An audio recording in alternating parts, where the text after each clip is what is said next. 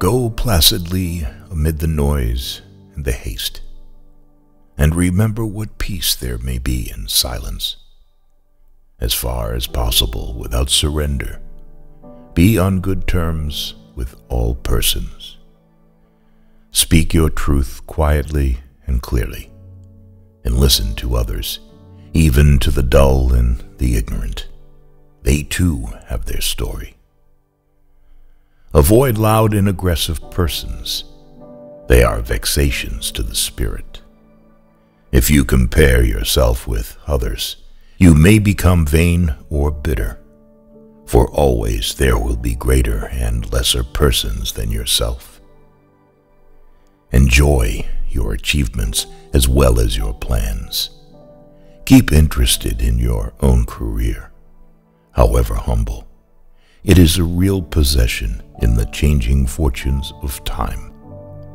Exercise caution in your business affairs, for the world is full of trickery.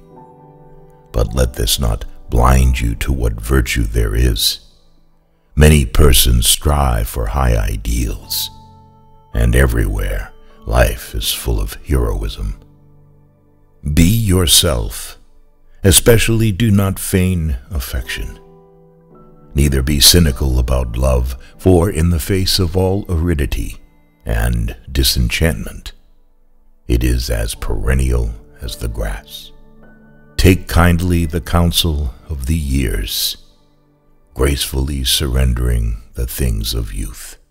Nurture strength of spirit to shield you in sudden misfortune, but do not distress yourself with dark imaginings. Many fears are born of fatigue and loneliness.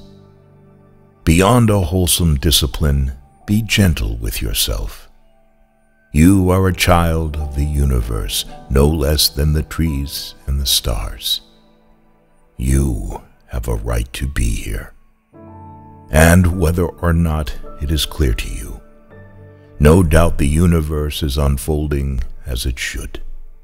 Therefore be at peace with God, whatever you conceive him to be. And whatever your labors and aspirations, in the noisy confusion of life, keep peace in your soul.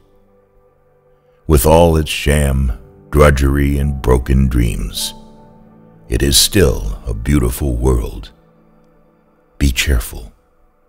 Strive to be happy.